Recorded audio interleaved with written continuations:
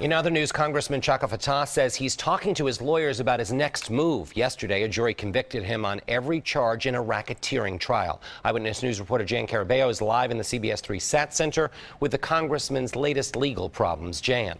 Jim, good morning. Former Pennsylvania Governor Ed Rendell is now calling on Congressman Chaka Fattah to resign. He's still a member of Congress, after all, and at this point, there's no indication he'll step down, meaning it is possible we'll have a convicted sitting member of Congress until Fattah reports to prison.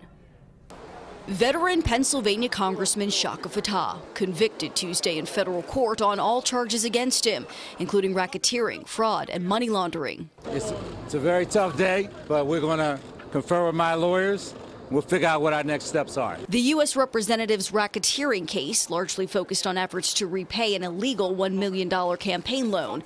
Prosecutors successfully argued Fattah used federal grant money and nonprofit funds to do it, and used that same money to enrich his family and friends. 4 of his co-conspirators were also convicted. We investigate the facts, we follow the facts, we charge as appropriate. The 59-year-old Democrat was first elected to Congress in 1995 and has served on the powerful House Appropriations Committee. But Fattah lost his April primary and bid for re-election.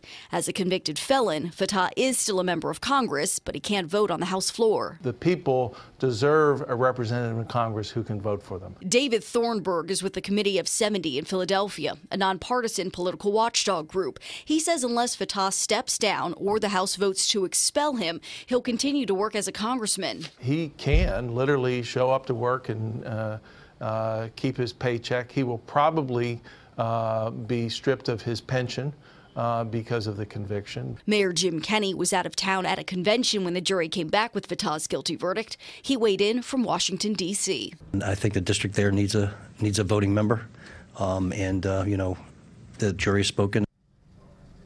Now, Fattah's lawyers say he didn't know about the illegal schemes. If the congressman does resign, Governor Tom Wolf would have to call a special election. Fattah's sentencing hearing is scheduled for October 4th. We're live in the SatCenter. Carabeo, CBS3 Eyewitness News. Brooke and Jim, back into you. Thanks so much, Jan.